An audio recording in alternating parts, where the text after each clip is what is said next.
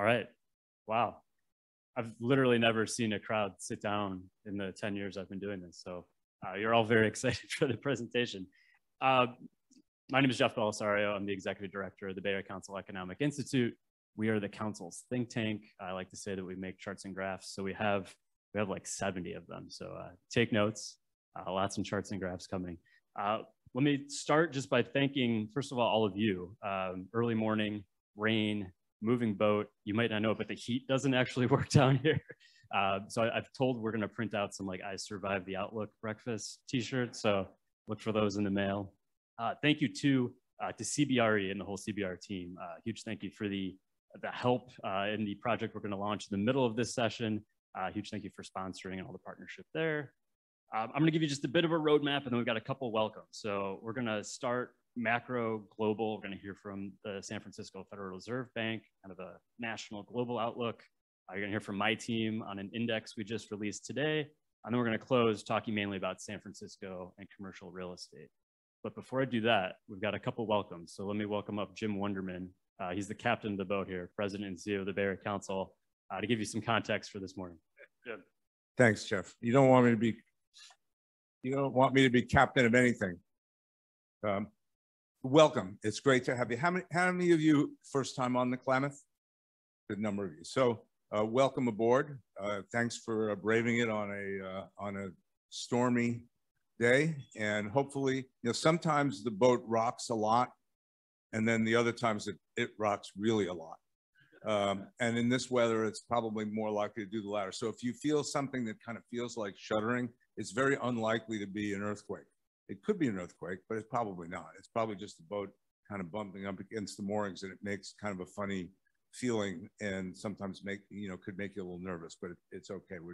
Those of us who work here, we're pretty used to it, and it should be okay. In the case of an emergency, a real emergency, I would recommend going out those back doors and across that ramp over there to get to the pier. But hopefully today we won't provide any of that. So I'm Jim Wunderman. I'm the president and CEO of the Bay Area Council. I've been in the job a long time, almost 19 years.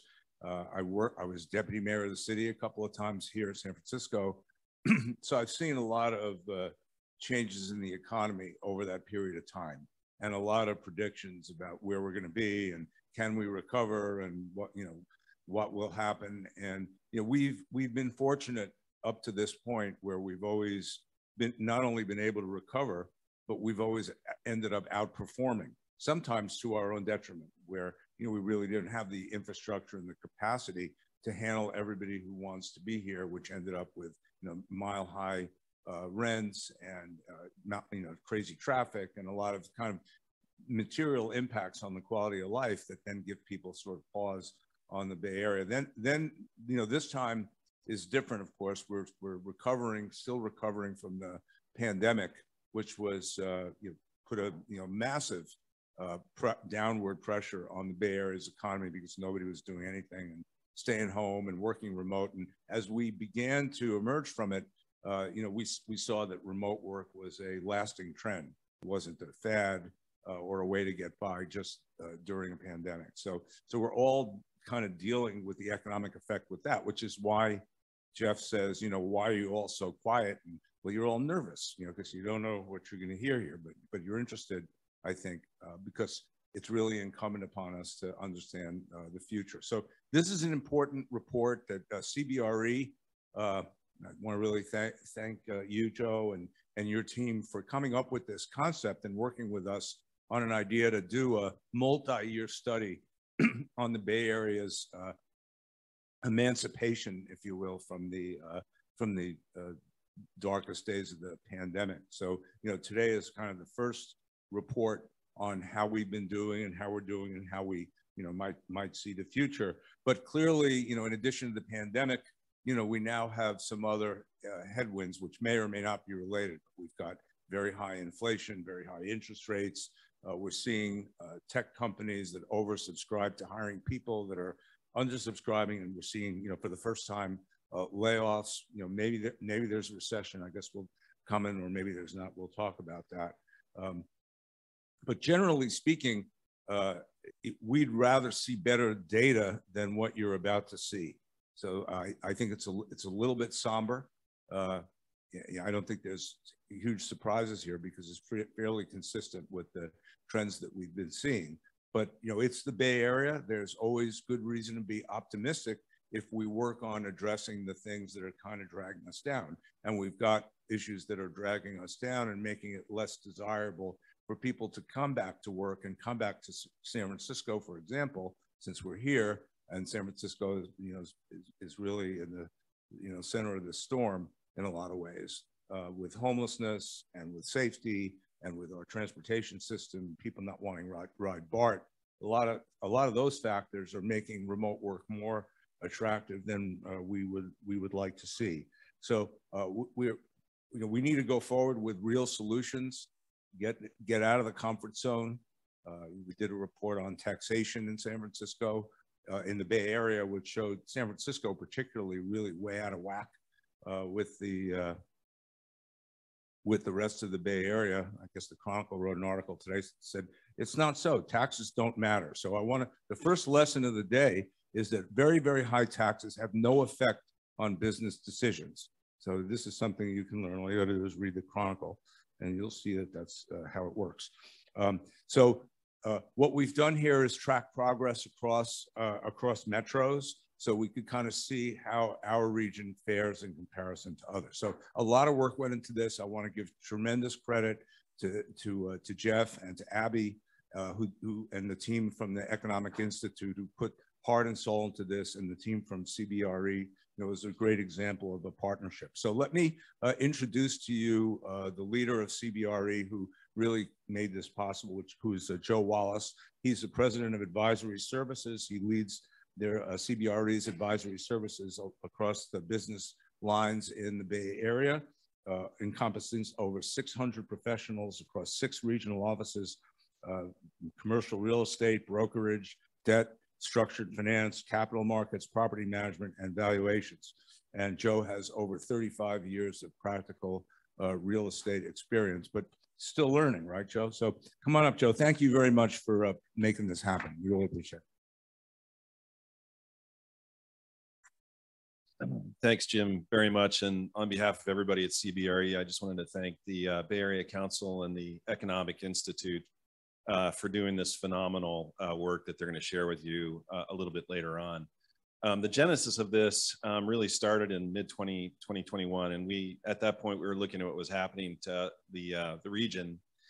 And while we really didn't know, I think everybody's crystal ball was were a little cloudy at that point, but we didn't really know what was going to happen. But we knew what was happening was going to be really important, and we felt like it was critical that we catalog it, that we try to understand what's happening to our region economically, that we interpret it, and eventually use it as a jumping off point for investment decisions and policy and whatever else is needed. So as we looked around at the organizations that were really set up to do this and to do this well, the first place we thought of was the Bay Area Council. There's really not another organization that we felt would be able to do the type of work that we envisioned. So that was the genesis of it. Although we didn't know how it's going to turn out, and probably still don't know how things are going to turn out, we knew that if you take this global leveling once in a lifetime event like the pandemic and you fire it into the heart of the global technology capital, that the collision will produce some interesting outputs that need to be studied. And that was really the genesis for the work that you'll hear about. The second reason that we wanted to do it was just that it was going to personally save me a lot of time, because we have 115,000 employees globally, but I get calls and questions and emails all the time about, hey, how is the Bay Area doing? And it's because the Bay Area, we punch above our weight. This is a far more, everybody in the world is interested in what's happening to the Bay Area.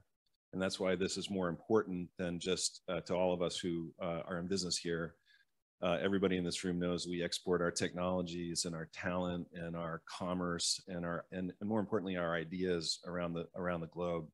So people want to know what's happening here. And if you don't believe me, just look at the New York Times or the Economist, because there's an article about the Bay Area in almost every newspaper article that they come up with. Sometimes it's the leaders of the Silicon Valley or the politicians of the Silicon Valley. On Sunday, the New York Times, it was the furniture resellers of the Silicon Valley. So with that, thank you again to Jim and to Jeff and to Abby for some outstanding work. And I'm going to turn it back over to Jeff. All right. I promised you charts and graphs. So we're going to start, before we get to the bear, we're going to start macro. So I want to welcome up Sylvain Ledoux. He is the Executive Vice President and Director of Economic Research at the Federal Reserve Bank of San Francisco. He oversees research and analyses to inform the very important monetary policy decision-making process. I don't think you're going to give us an outlook on interest rates necessarily, but we're going to get some good indicators on what the Fed is thinking. I've told all of our speakers to be exceptionally positive, so we'll see if that actually works. So let me welcome up Sylvain. Floor is yours. Yeah, I debated putting too many charts here, 9 o'clock in the morning with too much data. Might make you a little bit dizzy. There are bags over there if that's the case. So I thought I would talk, of course, about the macro outlook. And so what I want to argue is that the economy is still out of balance. And that's reflected in the fact that inflation is still way too high, and that economic growth is still too strong. And so as a result, I'm gonna put a chart. I promise I'll put a chart, and it's not gonna be a forecast, but it's gonna be a chart. As a result, we're likely to see higher interest rates in the coming quarters or so, and they're probably gonna stay higher for longer. And I think we'll need this to achieve the Federal Reserve goal. So let me put this up to start with. What are the goals of, am I missing that? What are the goals of the Fed here? The Fed has two goals: maximum employment and price stability. Maximum employment is kind of this weird concept. We don't observe directly what's maximum employment, so we look at a whole array of data to assess it. But basically, you can kind of understand it as everyone who wants a job can get one in a market with full employment. Price stability, we define it as low inflation, low enough that it doesn't really distort your economic decision making, either whether you're a household or a firm. And so in practice, we aim for 2% inflation over time. Okay, so low inflation. So clearly we're not there yet. So this is a chart of inflation rate, PC inflation, which is the index we target. There's a lot of wiggles here. Just notice a few things. You know, it went up in the 60s and 70s to very high level above 10%. Since then, it went down mostly, and we had about 40 years of very low inflation, about 2% on average.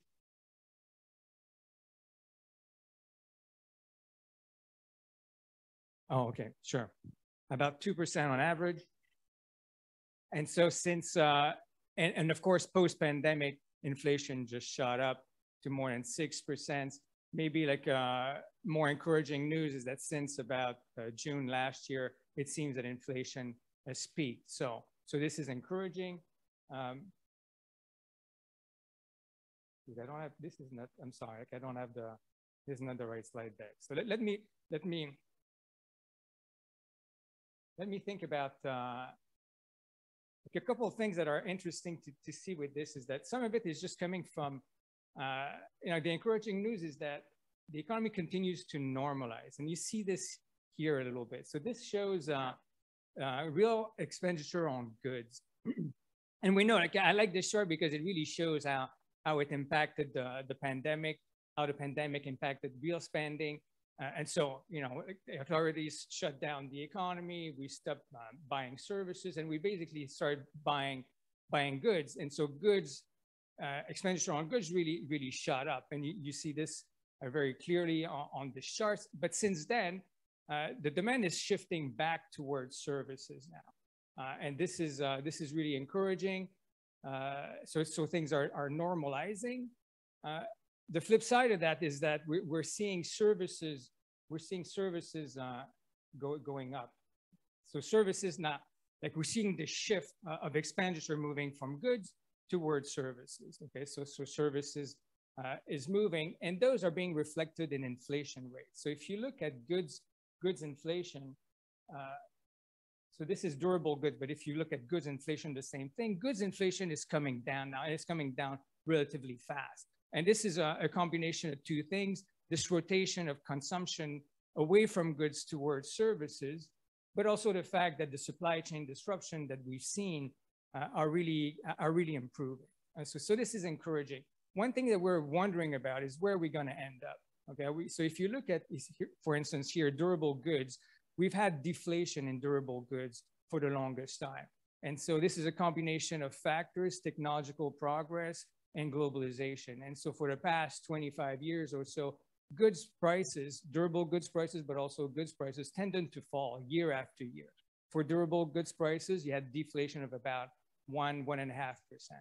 And so the question now is, are we going to go back to this previous world where we had the same kind of impact on goods inflation?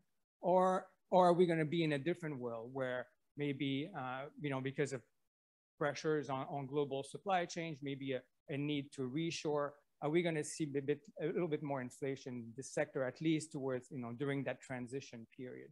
And it's not clear at this moment. I mean, the contacts we talked to indicates that they would like maybe to near shore, friend shore, bring production a little bit closer back to the United States.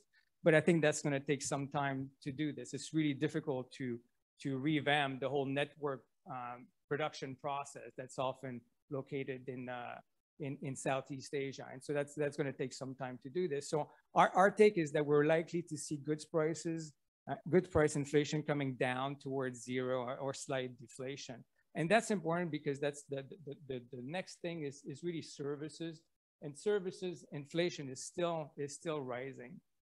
As we're shifting from goods towards services, we see this big pickup in services inflation. And that's kind of where it's a little bit more worrisome for Fed policymakers. And so you've heard a lot of, some of it here is housing services. Part of it is rent. So what do you think about in services? You're thinking about more healthcare services is part of that. You have restaurants, going to the movies, those kinds of expenditure. It's also rent, actually, housing inflation, rent inflation. That's part of that. And as we're tightening policy, and policy has tightened by more than 450 basis points, as you know, over the past year or so, as you're seeing this, rent inflation is moderating. So we're seeing big drops in house price inflation, in rent, in new rent, like the one that are being asked. And so those are coming down relatively quickly. And so over time, we know that rent inflation is going to diminish and it's going to weigh on services inflation. But even when you abstract from those, from rent inflation, you're seeing you're still seeing inflation in the services sector that's relatively high.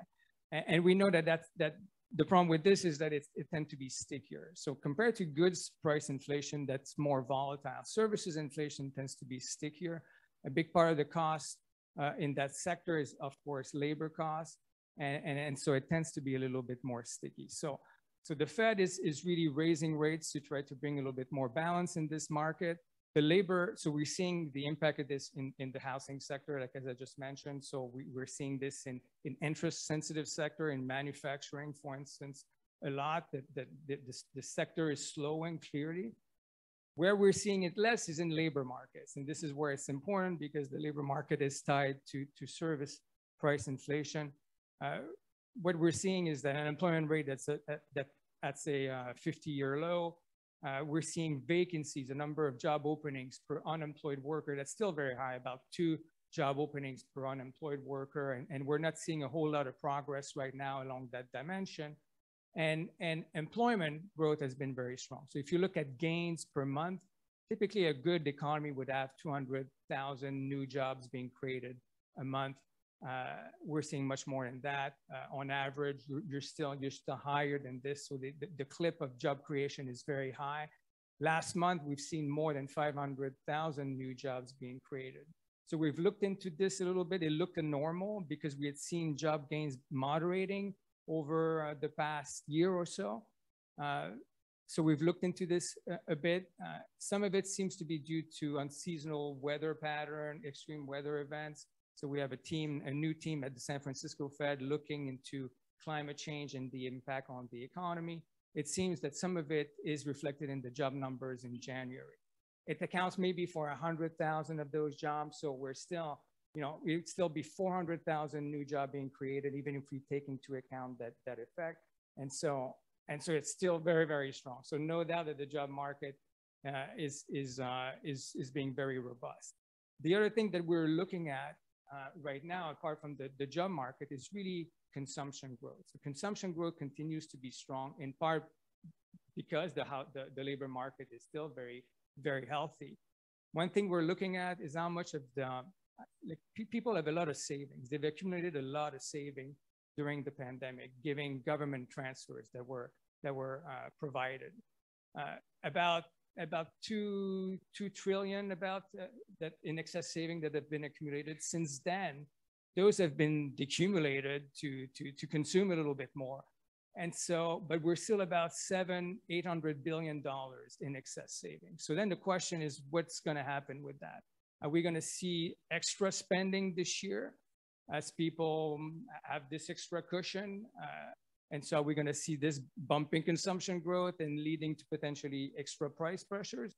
Or are people just hoarding the cash, as rainy day funds? So we're not exactly sure. We're not exactly sure either who has the money. Like, we know more about the aggregate, but are lower income household having this extra cash that they're more likely to spend?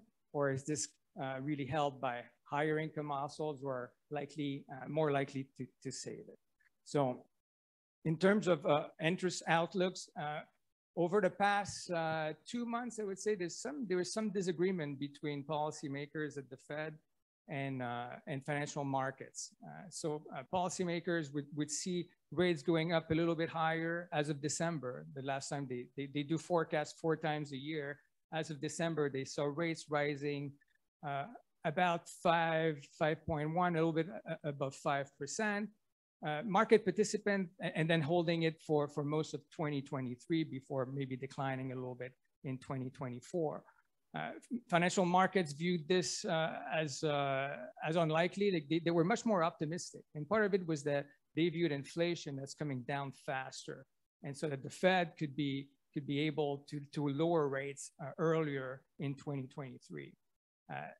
This has changed dramatically with the employment report that we saw for January and with the latest inflation data that we got for last month. So now financial market participants are seeing higher interest rates for this year, going about 5.5%, and staying above 5% for basically the next year and a half. So for policymakers at the Fed, we'll have a new round of forecasts in March. We'll see what that's going to lead to. It's likely to be a little bit higher than we had in December, given the strength of the data. So let me stop here. I'm happy to take questions about anything about the macro economy and how we're seeing the economy evolve. Thank you. You can wait for the microphone to come around. Sorry.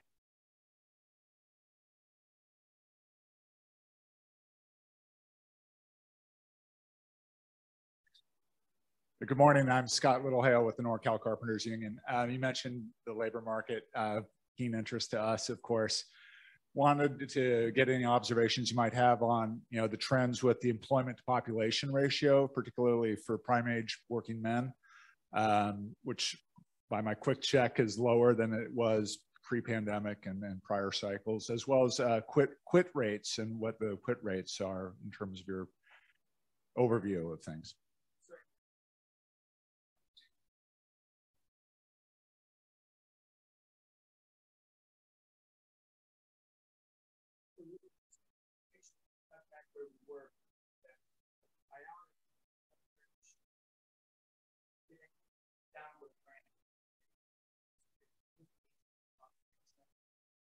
We're assessing their past.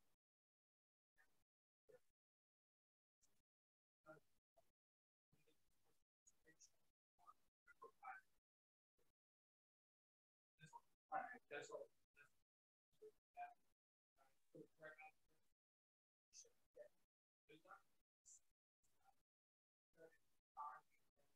People who retired earlier than if they would have had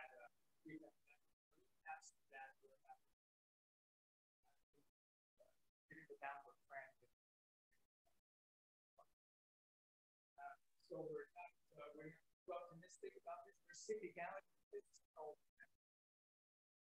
feeling that the economy is slow, should be slowing, but we're not expecting a whole lot. Quick breaks is a good example here of like where with this people are quitting high gains than people are and stayers. So this would be an important factor inflation that's more around. More questions. All right, we'll go to the middle here.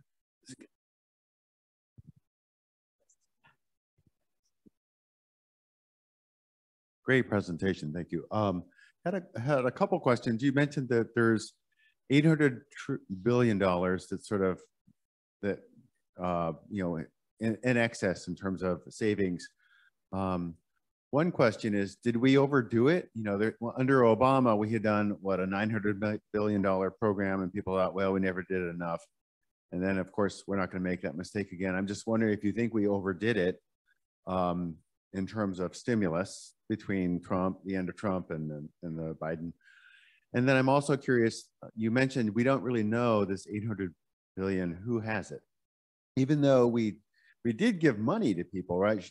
Do we just not have the data to figure out who owns this money? I mean, it seems like that's very, very critical data to have. And I'm just curious why we don't have it.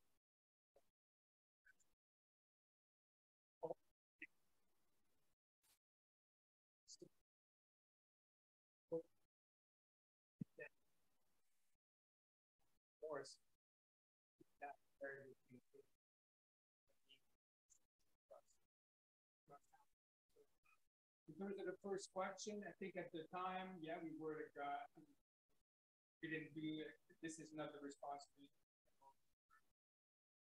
I think authorities, government authorities, were worried that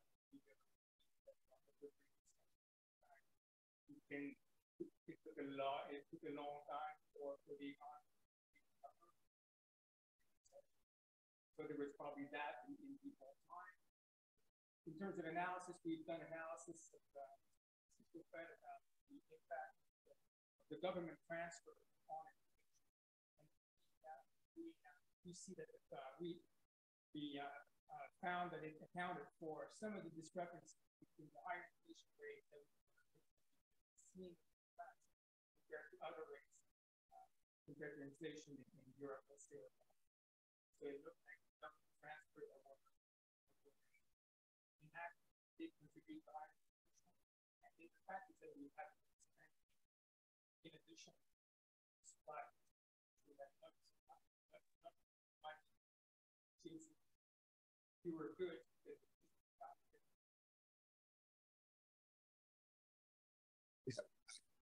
You mentioned job creation and labor force participation as two of the sort of key pillars of what's happening today. I'm wondering, how's the Fed classifying independent contractors, gig economy workers who may have left a corporate job, right, sold their home in San Francisco and moved somewhere else and started an Airbnb type of company or something like that?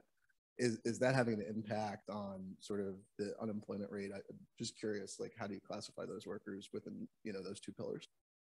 So we're not classifying. This would be coming from labor statistics. I think in terms of overall, this is still relatively small. This part of economic activity. So we're not seeing this as being the main driving force behind what we're seeing in the.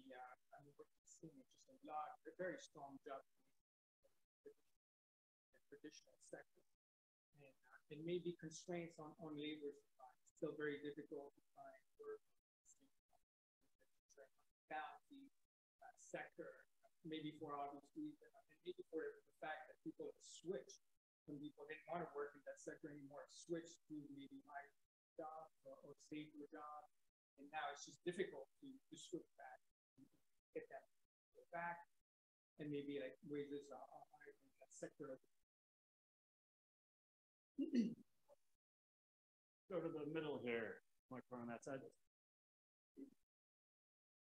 Hello, Norbert Holtkamp. Thank you from Stanford. A question on recent legislation. These big programs put up by the government, federal government on the CHIPS Act, you know, the Inflation Reduction Act, and all those things. Do you think, is there a way for you to track or be able to track how that impacts these inflation curves? Yeah, over time.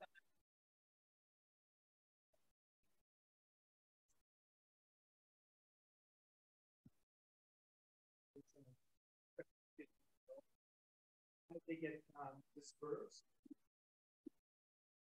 Some of this is going to be happening over 10 years.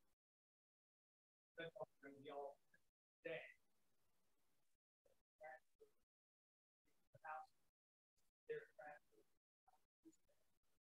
To state,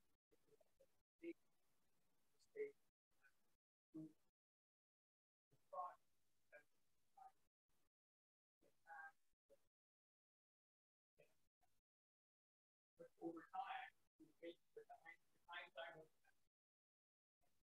that, how much we can do. Sort of it might, but over time, as the buildings survive, that's fine. You know, over time, people need it.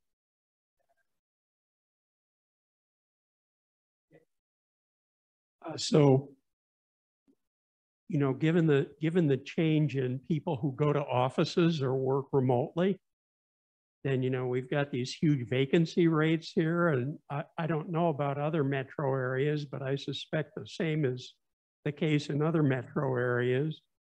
And now you start seeing people walking away from their mortgages on the buildings and saying, you can have it, bank or investors. What about the cumulative effect of that? And as leases run out and more people walk away, does this affect the banking system like the mortgage meltdown? So we're paying attention to that. I can guarantee puts out the financial stability report every year. We have report for the policymakers 4 times a year as well. This is the topic given the Great Recession and the banking system. So it depends on who. I think the banks are in a much better position than they were 12 years ago. Much better capitalized. And so that risk is not as they're not as vulnerable to commercial risk and housing in general that they were 10 years ago. I think it'll play out differently in different markets. I think it is different. Some cities, people are back. People are there like 4 days a week. Right, work. Markets like San Francisco work impacted to a different level.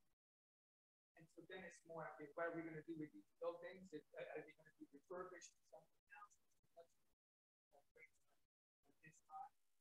In some buildings, I think are more refurbished.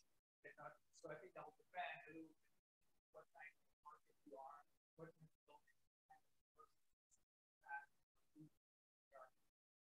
form or they'll need to be transformed.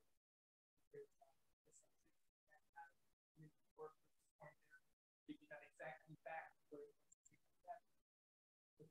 more vacancy rate is low.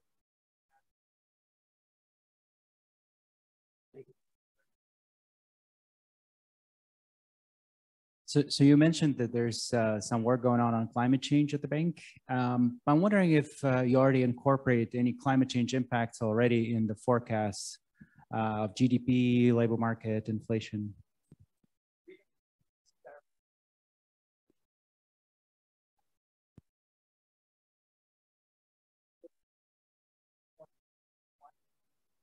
Where it's been critical at times to set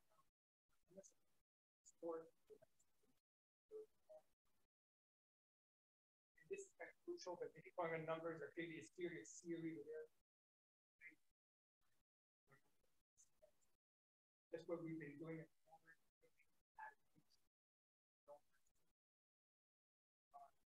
haven't incorporated it yet.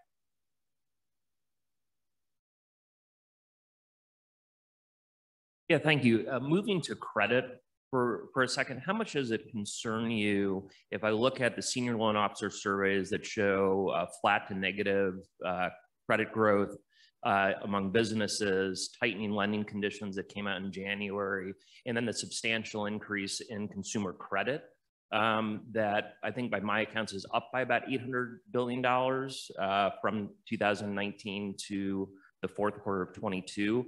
Is that a canary in the coal mine that we should be looking at as far as beginning to see what you guys are trying to do with the slowing of the economy?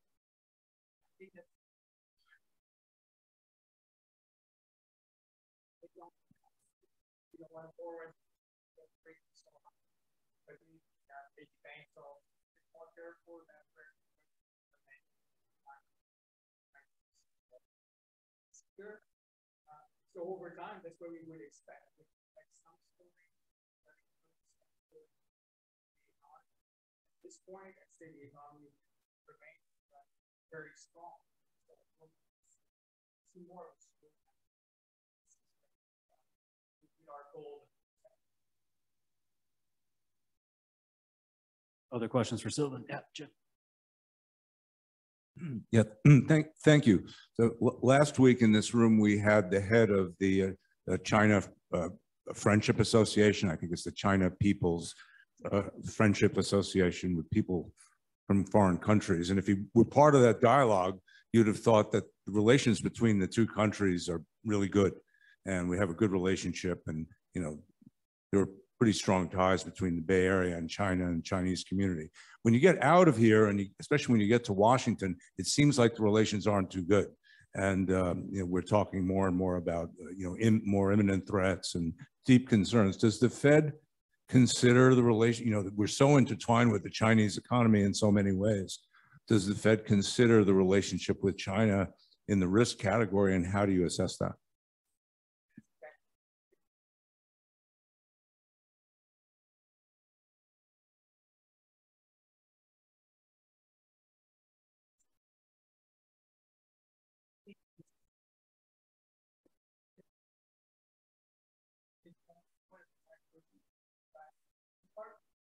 What I was saying before, within the world,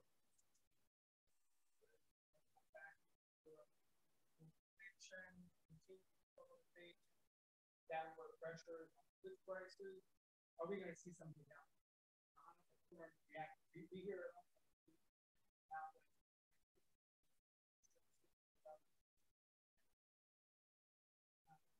these networks are really established. So that's really the one company change where they're located production. That's what we're paying attention.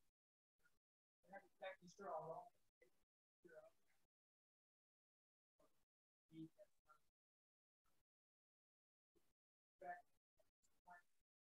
what I have to hear from the business community. Other questions?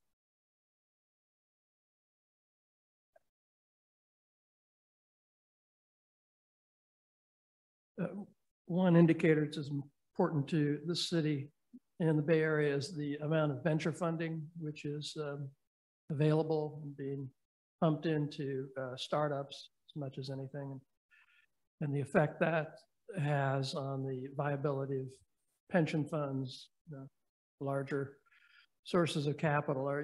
I'm assuming you're tracking that in some instance and trying to forecast venture infusion to local and regional economies?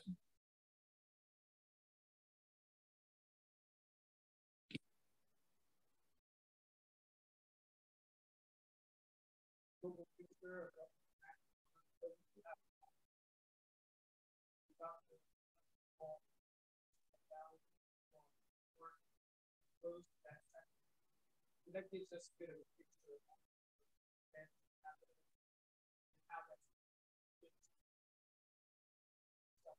I wouldn't say we're not detailed enough to incorporate that.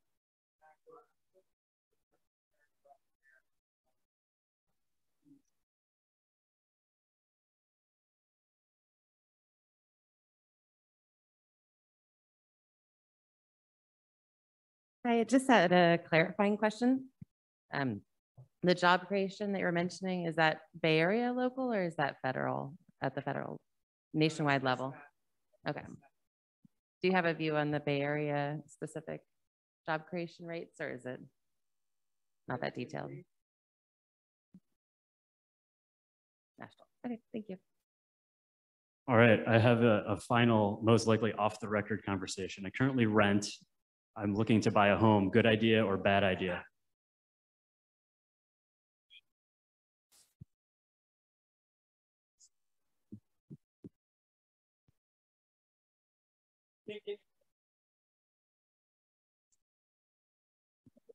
Is that an answer?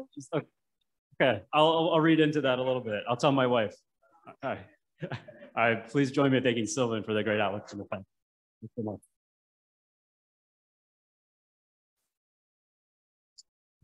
All right, everybody's okay? The t-shirts are printing out here. You survived the outlook.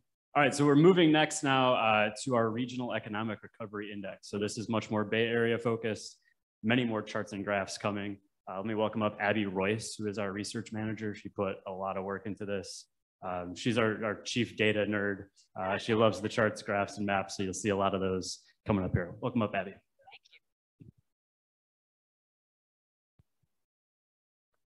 Is this on? Oh, yeah. Okay. I'm probably just going to tell you guys to do next slide because it's just easier for me. But you guys all must be just as nerdy as us if you're willing to come here and brave this weather to hear us talk about economic recovery. So thank you, Jeff, and thanks, Sylvan, as well, for those insights. And good morning, everyone. Like Jeff said, my name is Abby Royce. I'm a research manager at the Bay Area Council Economic Institute. I led much of the data work. I'll wait till we get to my... I led much of the data work and analysis for this project, so I'm very excited to be here and share with you some of our key findings.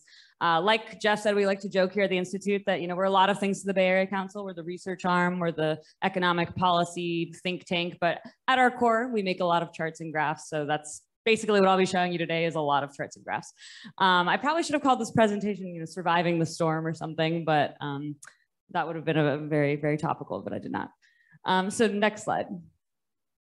So a quick summary. The main aim of this research was to evaluate and track some key indicators of economic recovery in the region by way of two things. So the first being a comprehensive sort of one-of-a-kind economic recovery index, which I'll get into a moment, and then a deep dive on the Bay Area and sort of what's driving the region's recovery. And we wanted this to be extremely user-friendly, interactive, something we could update regularly. So this report is actually fully dynamic, lives up on our site. I linked it. We'll send out a link after this event as well. Next slide. So starting with the index, one of the most novel things to sort of come out of this research is our index, which tracks and scores 25 different metropolitan statistical areas with the largest regional GDPs on a number of key metrics. So I want to make very clear that this is pretty backward looking. So this isn't forward looking. The purpose of this index is to really benchmark where we are, you know, how have we fared compared to peer regions. So most of these metrics track some sort of rate of change. So looking at like a pre-pandemic benchmark, 2019 to the most current data available. So usually 2021, 2022, final quarter of last year. And for anyone looking to get into the weeds on the math, we have a very detailed methodology section. I assume some of you probably would be interested in that. But to keep it pretty simple, we scored each region on 15 different metrics, which I'll show in the following slide, across 5 different categories you can see here: jobs, people, investment, economic activity, and affordability. So 100 indicates that that region ranked first on every metric in that category. A score of 0 would indicate that that region ranked last on every category. Next slide. So I know this is a lot. I don't expect you to read all of these things, but we really just wanted to give a sense of all the metrics that we included here. You see those 5 categories I mentioned. We have your old faithfuls, we have your classics, we have job growth, population growth, VC funding, things like that. But we also included here some pretty novel analyses. So one of those being, you know, sales tax revenues, which we had to, you know, manually collect those data across city level financial reports and put them together and look at how those have differed across different metro areas. Next slide. And so here's how our final rankings look. And before I get into it, I just want to point out this is a regional index. So we're using metro areas here. The SF metro includes Oakland, it includes Berkeley, and it includes San Mateo County. San Jose metro includes most of Silicon Valley. So Austin, unsurprisingly, unless you've been, maybe living under a rock, or if you've been following its meteoric growth over the last couple of years, it ranked first on our index. So 86 represents a weighted average across those 15 different metrics that I just showed. And within those 15 metrics, it ranked number one, so 100 out of 100 on 6 different metrics: on job growth, so fastest, greatest job growth; knowledge worker growth is what we're calling it. I'll explain that in a moment.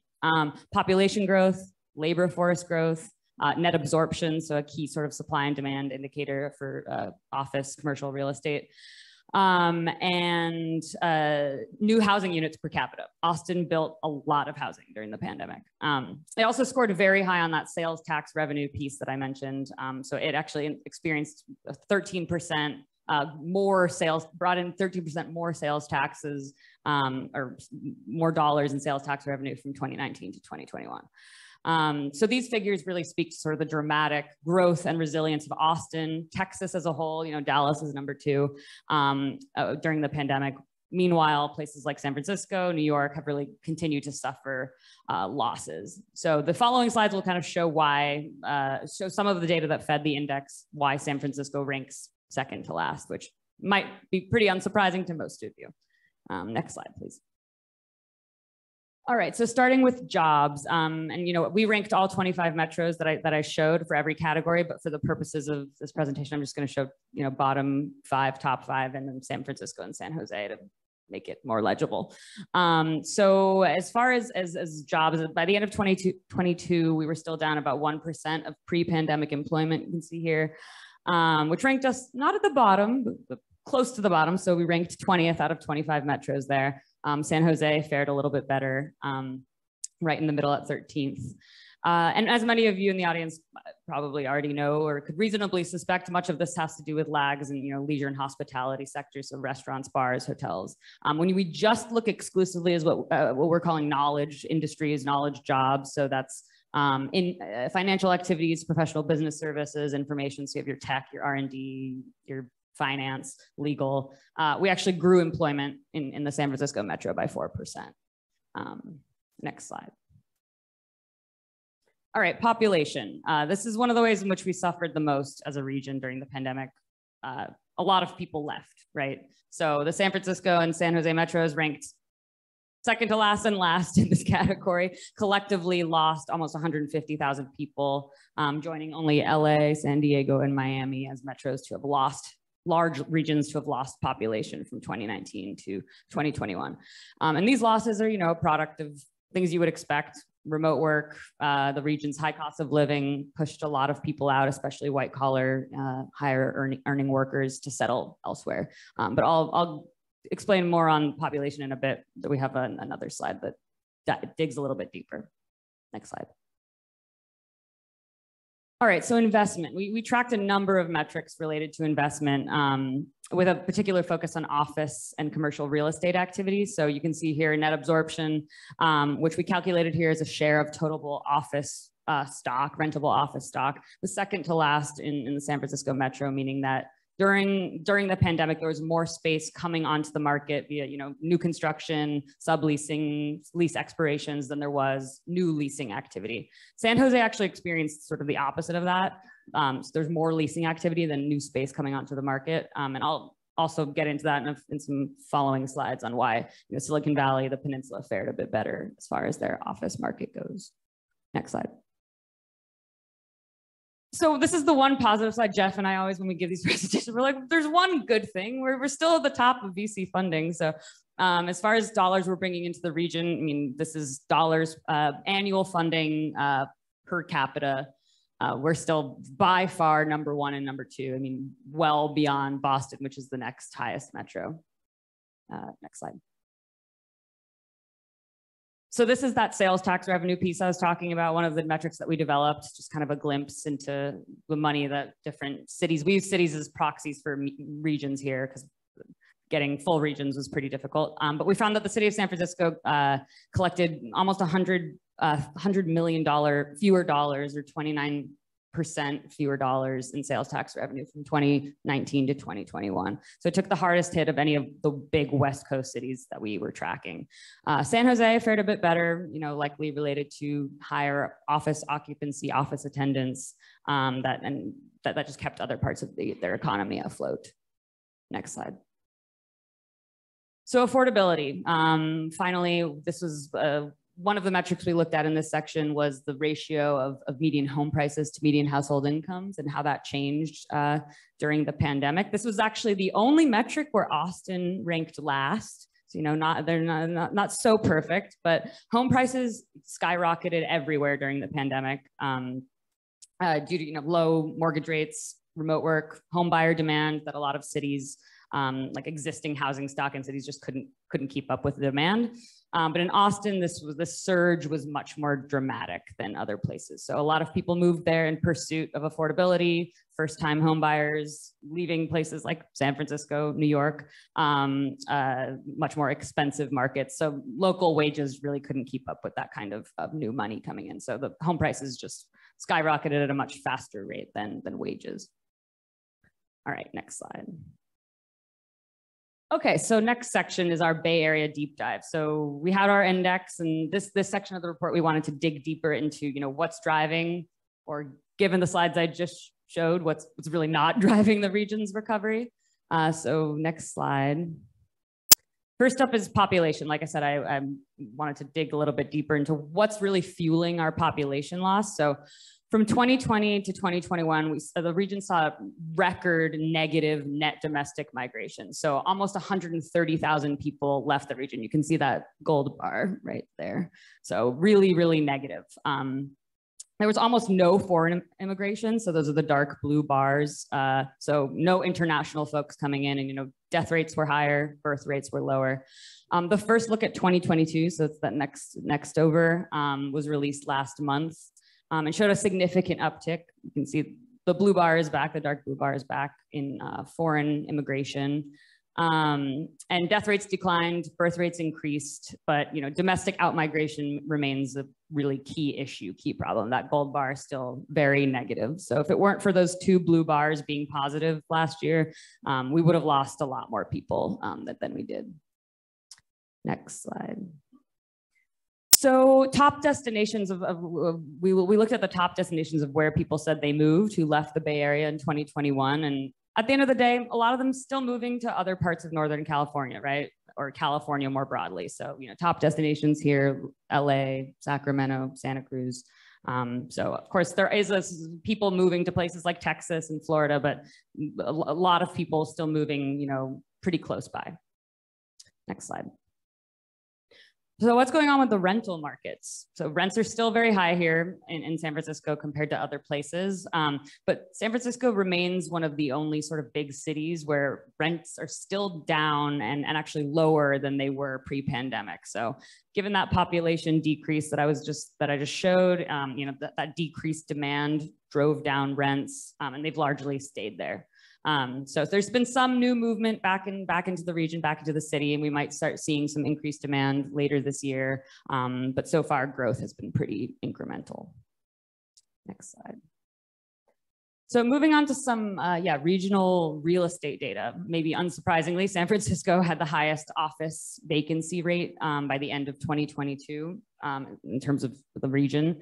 It also saw the biggest jump from pre-pandemic. So the fourth quarter of 2019 to the fourth quarter of 2022. So the office market was really hot before, not so hot now. What's really interesting here is sort of the difference between Silicon Valley and the peninsula, and how much better it fared in terms of its resilience during the pandemic with its office market. So we saw that with net absorption, like I showed before. We saw that with overall sales volumes, which is another indicator in our index. And of course, we're seeing it here with vacancy rates. And a big hypothesis there is the difference in maturity of these two markets. So Silicon Valley and the peninsula, a lot older, home to a lot of deeply rooted tech companies that have been there for a long time, invested a lot of money in corporate campuses, et cetera. SF, by comparison, driven by a lot more VC-backed startups, younger public companies that sort of pivoted very easily to remote work when the pandemic started. So I want to make it very clear too, this is not indicative of office attendance. So these are vacancy rates. This is about leasing activity. Office attendance still pretty low, even in the San Jose metro, which I said, includes most of Silicon Valley, still at 42% with key fob data that we've been tracking. Next slide.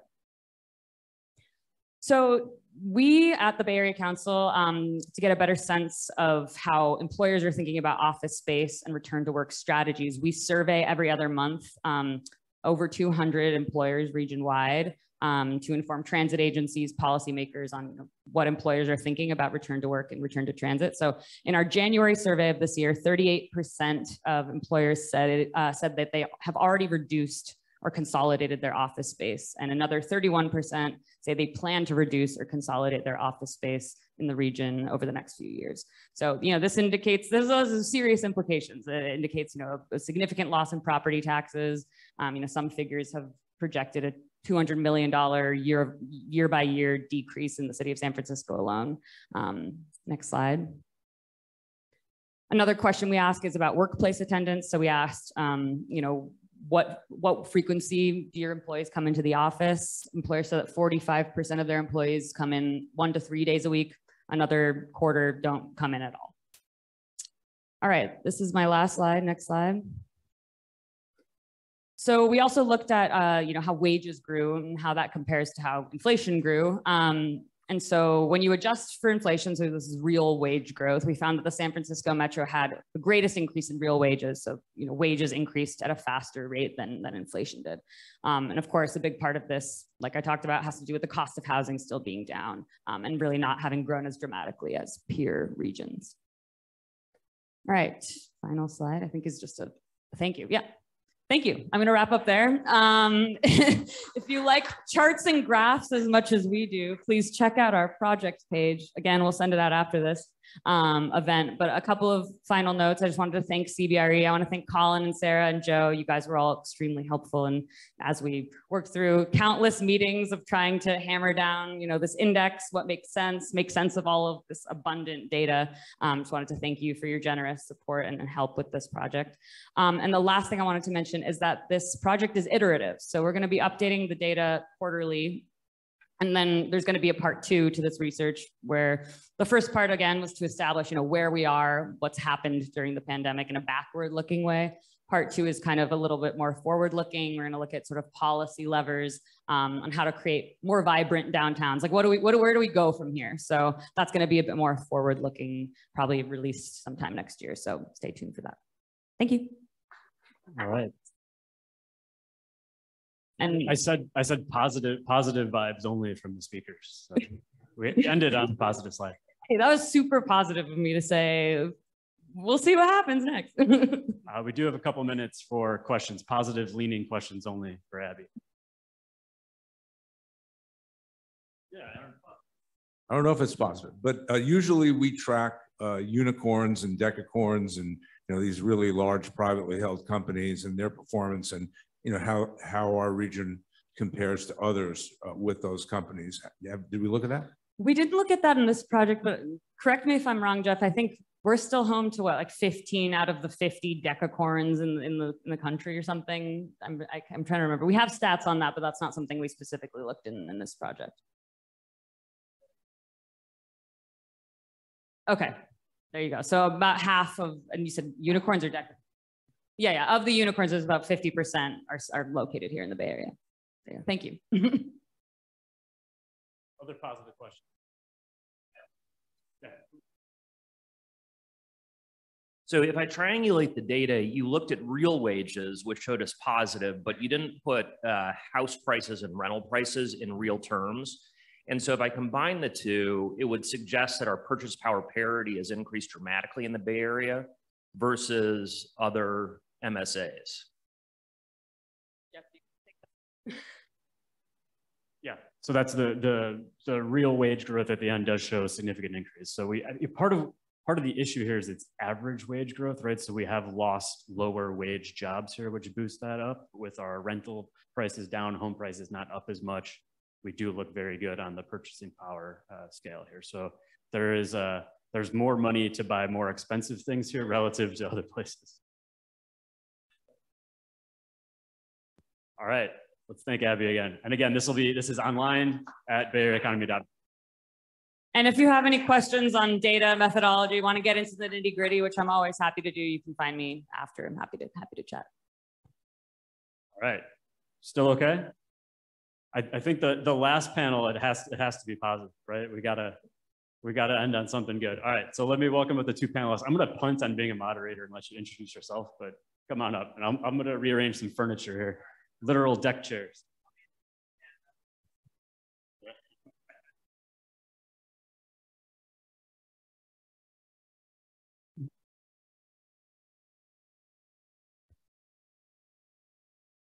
All right, so we have two fantastic panelists. We're going to talk tech, we're going to talk San Francisco, we're going to talk economy. But first, I just want you to introduce yourselves in the order you sat down. So Colin, you're going to go first. Introduction, and then give us a reaction to what you've seen so far. I'm Colin Yasakochi with CBRE. I'm the executive director of our Tech Insight Center, which is a research group that specializes on analyzing the tech industry and how that relates to commercial real estate. My reaction to what we've heard so far, the worst is behind us. Hi, I'm Kat Daniel. I am the Director of Economic Recovery Initiatives for the San Francisco Office of Economic and Workforce Development. My reaction to what we've seen so far is not a lot of new information. I mean, I think it confirms what we have all seen and experienced on the ground.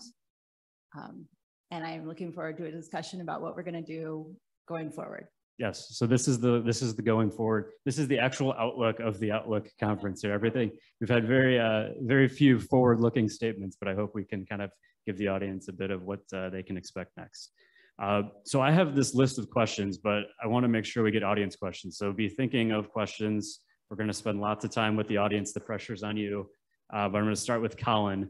You saw the divergence in real estate in San Francisco and San Jose. Can you talk a little bit about, from the CBRE perspective, what's driving that difference in recovery that's pushed San Jose up?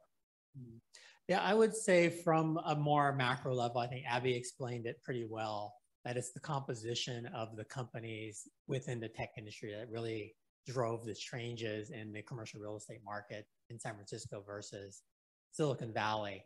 And that being that San Francisco has a much younger base of tech companies that are either venture backed or newly public and not quite as well established. But the other thing that I think had a really big impact initially was when we did have the shutdown for the pandemic, tech companies in San Francisco were much more impacted because they were in businesses that were shut down, like transportation, hospitality, retail. That led them to initially reduce their workforce and to also reduce the amount of real estate that they had.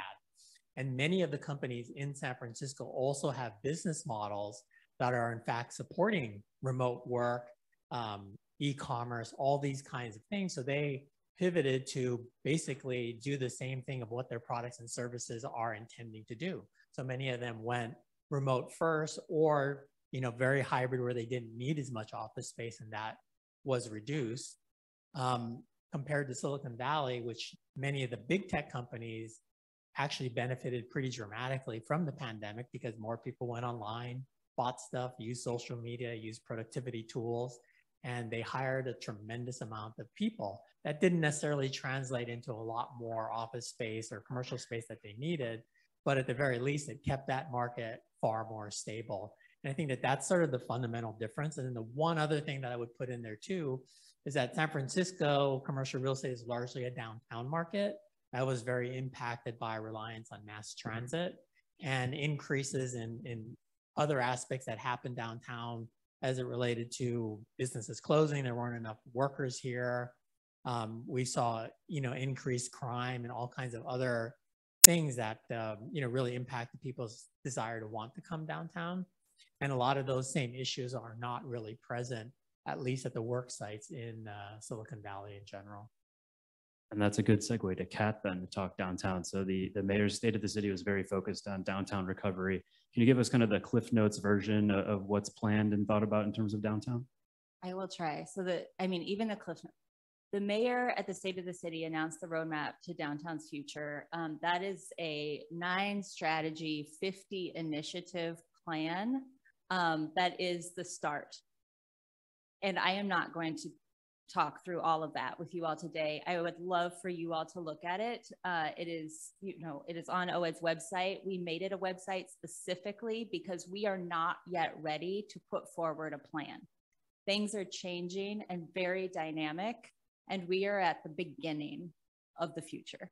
And so we wanted to put something forward that showed how the city was thinking about the situation, what the profound change in our downtown it sort of is created by, how we have responded to date, and what we're thinking about in the future.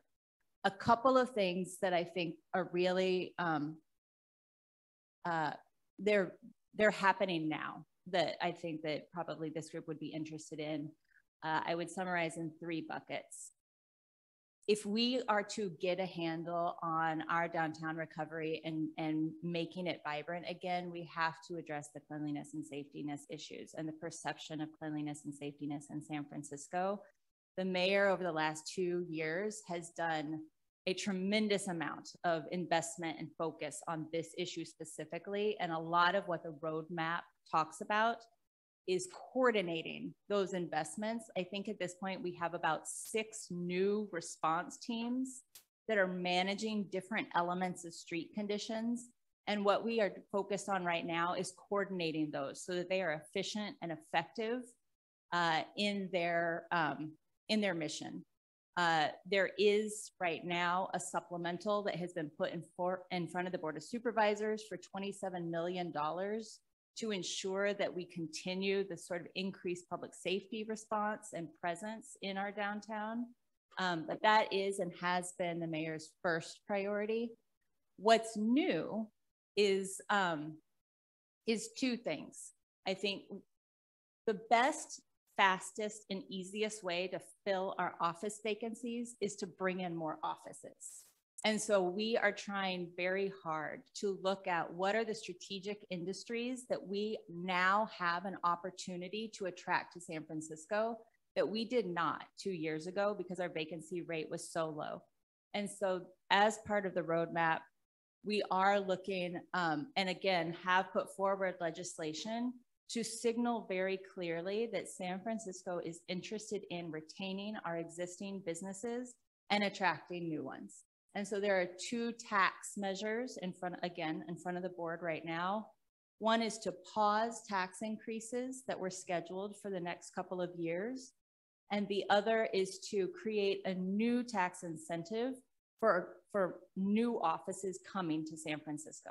And both of those we are hoping to sort of stabilize and halt the losses, and then to start bringing in and attracting new businesses into San Francisco.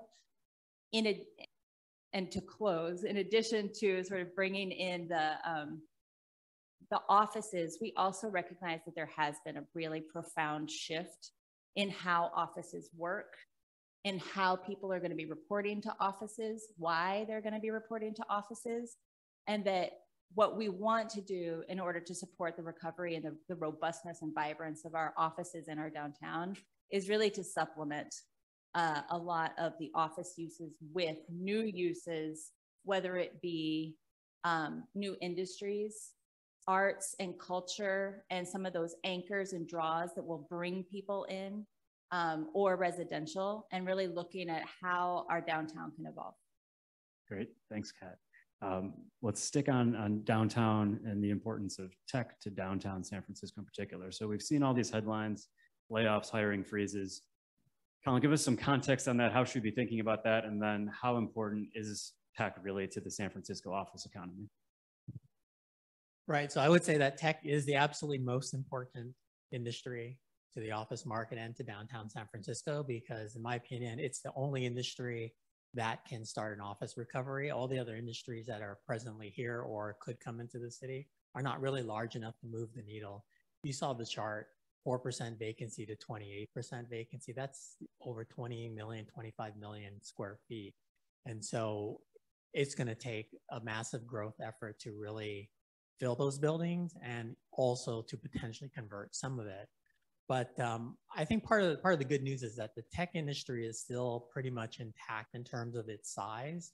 The employment levels today are still higher than they were pre-pandemic, and that's not only in the city, but the Bay Area as a whole.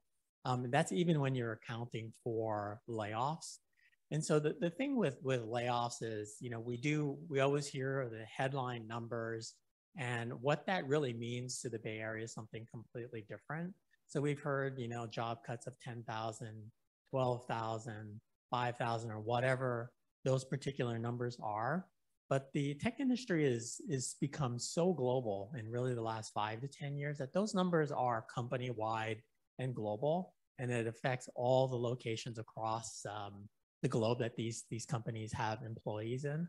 So I'll just give you a couple of examples because it's out there publicly. So if you combine Google and Meta, they announced about 22,000 layoffs. And when you look at the information that they submitted in their WARN notices to the state of California, 4,200 of those were in the Bay Area. Not insignificant, but certainly not 22,000. And if you went down company by company, you're going to see that of the big major companies, it's probably in that 10 to 20% range of whatever the headline number is. Those numbers get impacted in the Bay Area. So it's no small number, and any job cuts are not necessarily great.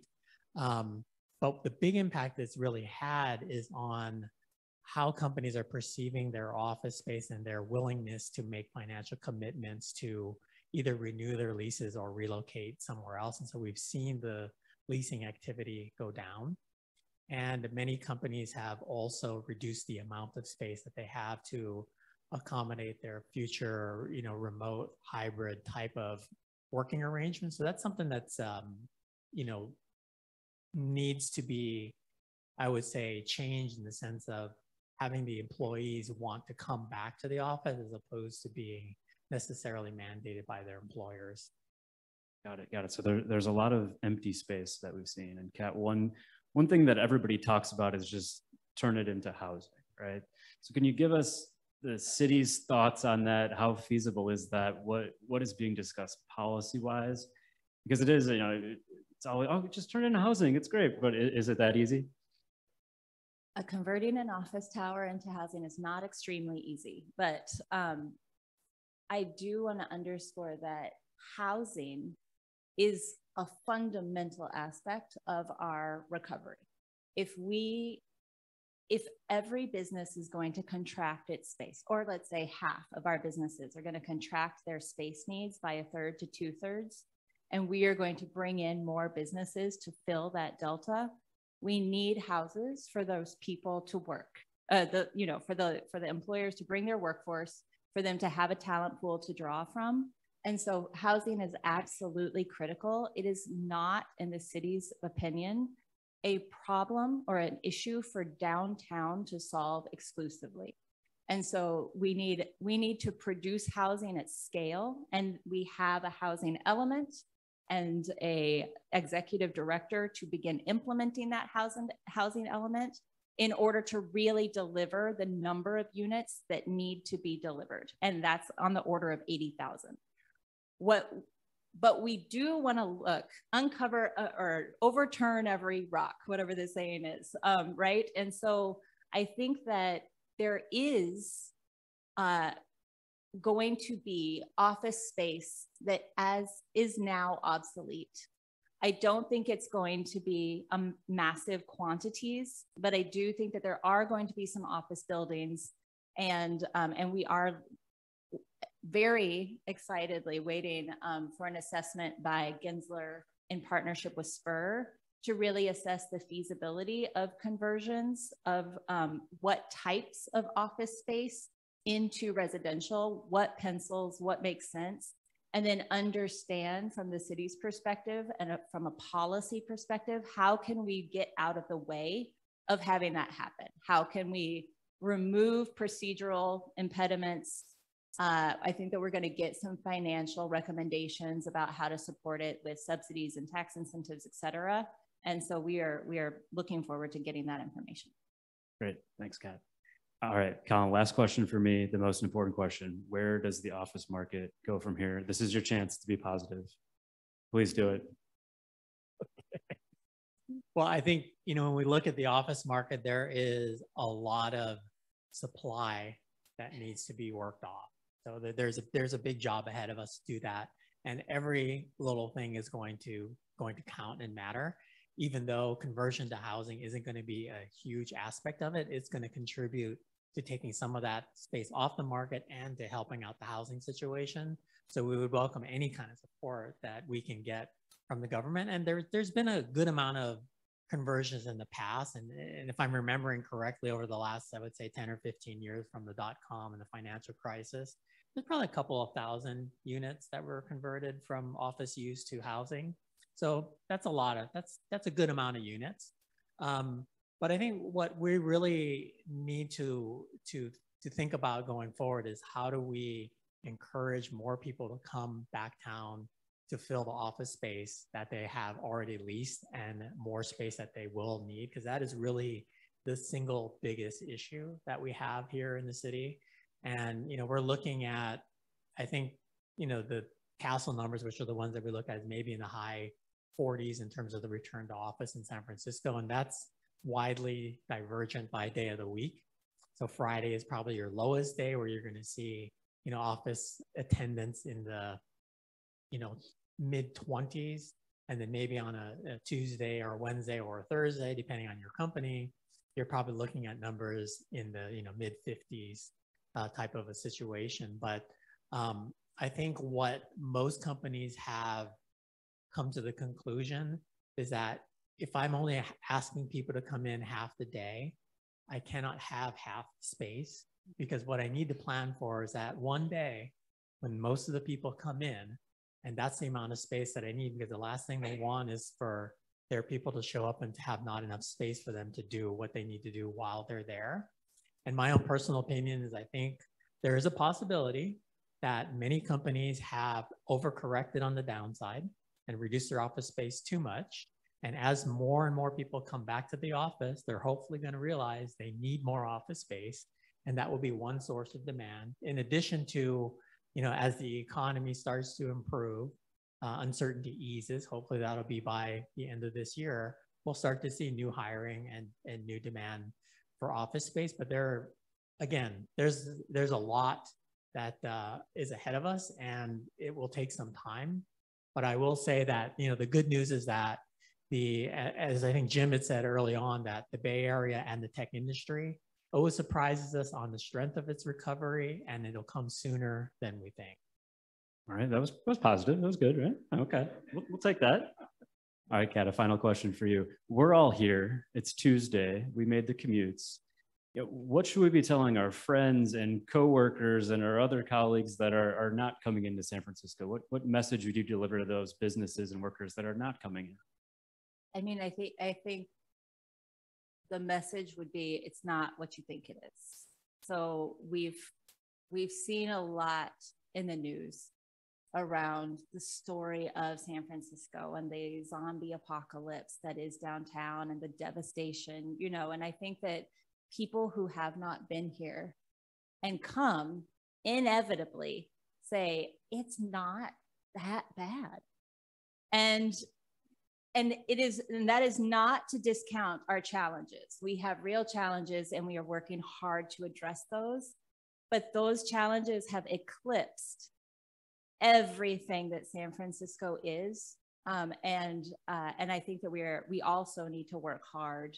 And I would love to challenge this group, who is a room full of leaders, to challenge that narrative actively. Every time somebody tells you, or you're giving a speech, or you're having an interview, that you don't not talk about San Francisco's challenges. That's fair, but remember that that is not all that we are, and that is not what we want to be projecting into the world.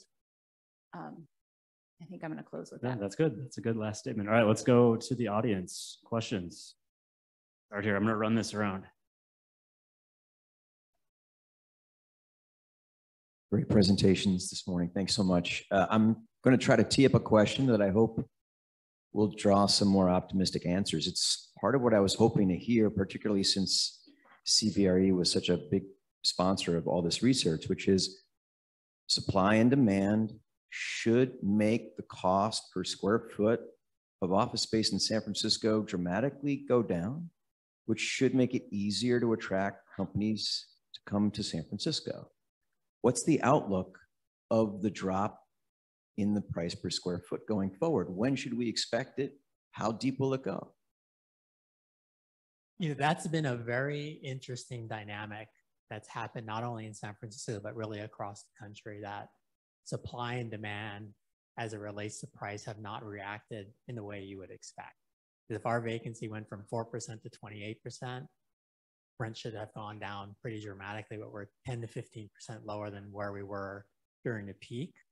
The financial crisis resulted in a 30% drop in rents, the .com, a 70% drop in rents. And so this situation is we have very low demand and price is not really a driver of that demand. And early on, when we saw vacancy go from like, say, maybe 4% to 15 or 20%, the vast majority of that burden was on the tenants because they were trying to sublease that space. So they continued to pay their landlords. So their landlords were still looking at vacancy under 10%, which is completely tolerable to them. That's shifted quite dramatically. So I think we might see some rent weakness this year, but it's going to be nothing like the kinds of declines we've seen in the past.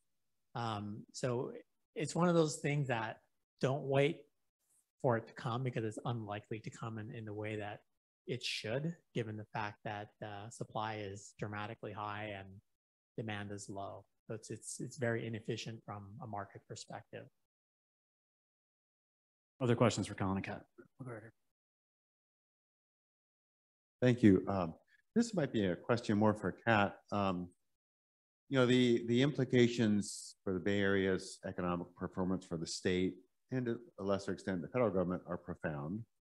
Yet from the perspective of an entity that competes for grants, I see a lot of emphasis at the state level, and let's give our money to the Central Valley. And the folks in the Bay Area, they're better off, but the Central Valley really needs the help.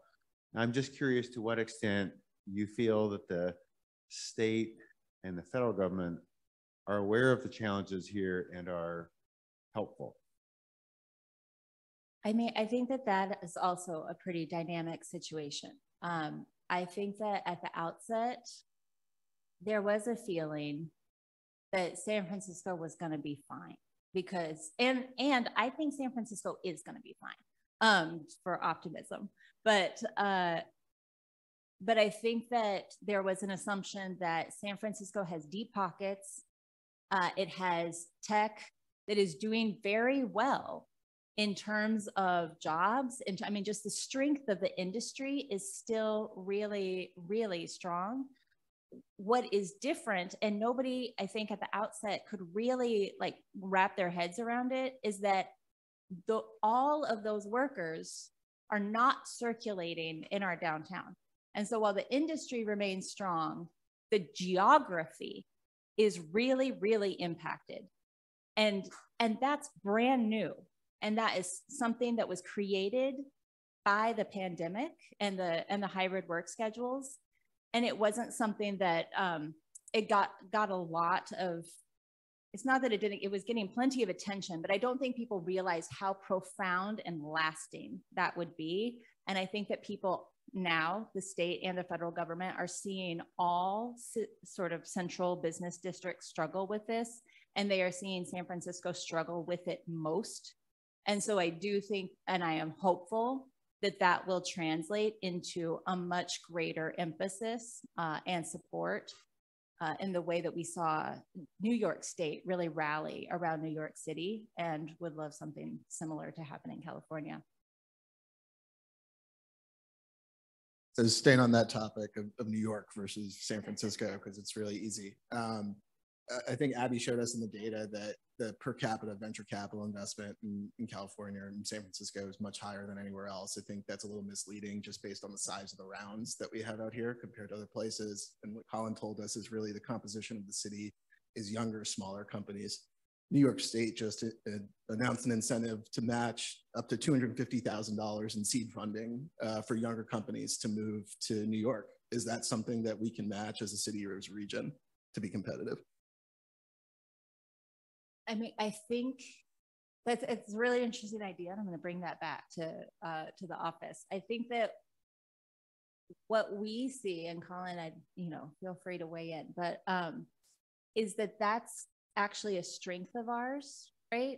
We do continue to have so much innovation, so much venture capital and investment, and we really are spinning off. And I think that as some recent data that I just saw showed that the layoffs that happened during the pandemic in the tech sector, like, they have created new startups, and we're seeing a lot of activity in business formation in the Bay Area. What we need to do is keep those businesses here as they scale. And I think that that is something that San Francisco has struggled with more than the startup stage. And so that is where a lot of our sort of policy objectives are focused on right now. Right. Yes. Because I would add on the later stage, and a lot of times the bigger rounds of funding that, pump up San Francisco's numbers, there's a good amount of that money that doesn't get spent here, as a lot of companies are hiring outside of San Francisco with that money, just because they're based here and that money is tagged as being San Francisco money. It's not all staying here. And we, like, as you just mentioned, have an incentive to try to get them to spend that money here by hiring more people, patronizing businesses, taking more office space, or whatever it might be. No more questions. Okay, thank you.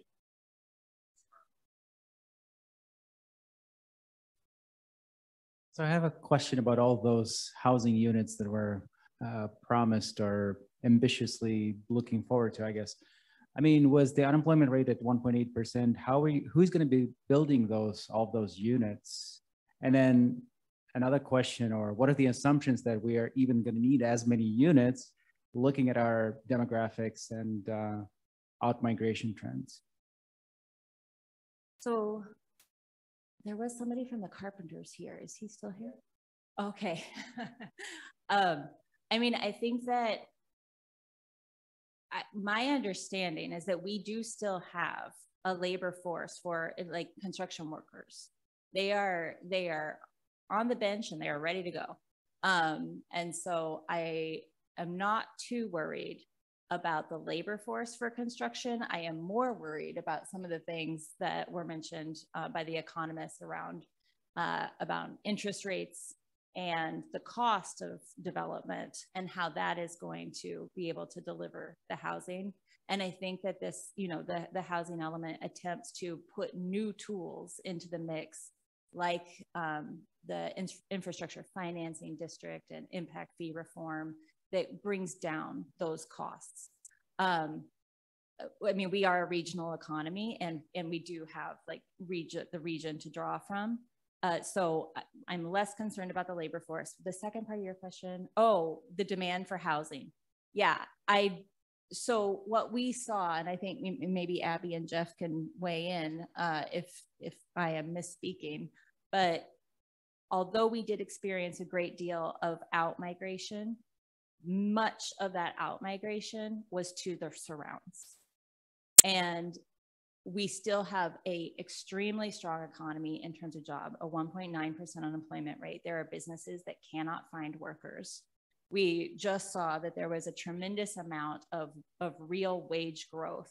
All of these things are the reasons that people come to places looking for opportunity. And so I do think that if we can maintain the strength of our economy, that there will be demand for jobs and for people to come here, for people to stay here and take the housing so that they can participate in this economy. Is it going to be a positive final question, or is it negative? Let's make it a positive answer though. Final question. But this is for Kat, and I think Kat, maybe you can spin it in a very positive way.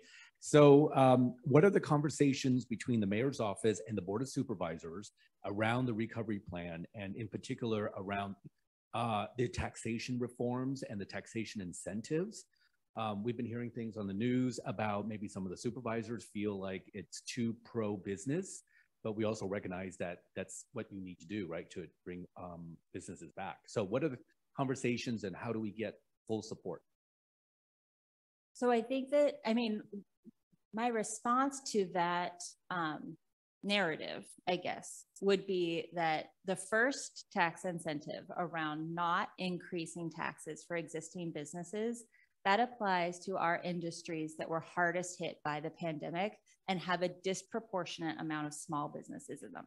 That is retail, restaurants, hospitality, manufacturing. These are industries that everybody in San Francisco, I think we could agree, really wants to stay in San Francisco and are struggling to do so because of the financial implications of the you know, the shutdowns and everything that was brought in through the pandemic.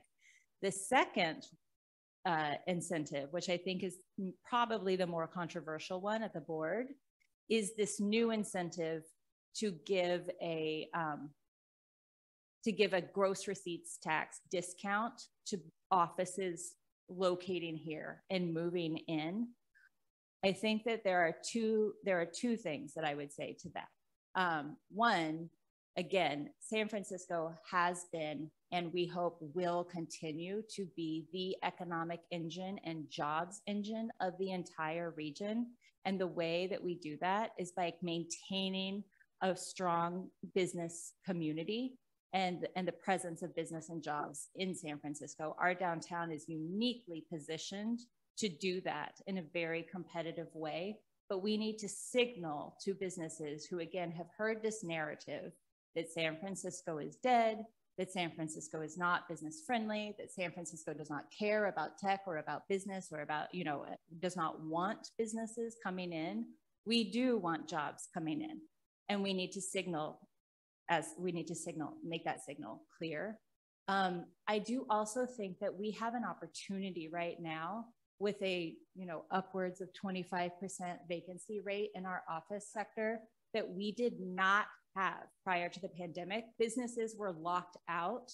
We did not have vacancy so that businesses who wanted to come into San Francisco could come into San Francisco. And we now have an opportunity to invite new businesses into San Francisco, including businesses in industries other than tech, and to really diversify the industry mix and the business mix that we have in San Francisco. And for many of those new businesses, they don't even think of us as a market anymore because they were not able to access San Francisco. And now with this incentive, I think we hope that we could get businesses like Delta Dental, or I mean, who knows, but businesses that moved out to come back into San Francisco, and for others to really look at us in a compelling way. And I think that is a boon to everybody. I'll add one thing is I think that the city has an incredible incentive to want more workers to come back to downtown because it affects the taxes pretty dramatically. Commercial rent tax, the gross receipts tax, all the sales taxes, because downtown is the biggest contributor to decline in sales tax. So the city has a huge incentive to want that to happen. I think we're kind of all aligned from a business community and the city to have that happen. It's just a matter of what gets put in place to accelerate that. So I'm encouraged by that. At least our goals and objectives are aligned. We want more people back downtown because that's going to solve a lot of problems. I think we could do one more question in the front. Is it a quick question? Quick. Lots of caveats in the question. Not sure it's even a question. So you might agree that people who work in offices are human beings. And boy, I have lived in Boston, I've lived in Austin, I've lived here, I've lived down on the peninsula. I can tell you, if you're a human being, the weather here and what's available to you within a couple of hours of here is incomparably better than those other places. So I hope you're pitching that. I'm pitching everything I can. That's a good final word. With that, let's thank Colin and Kat for the great insight.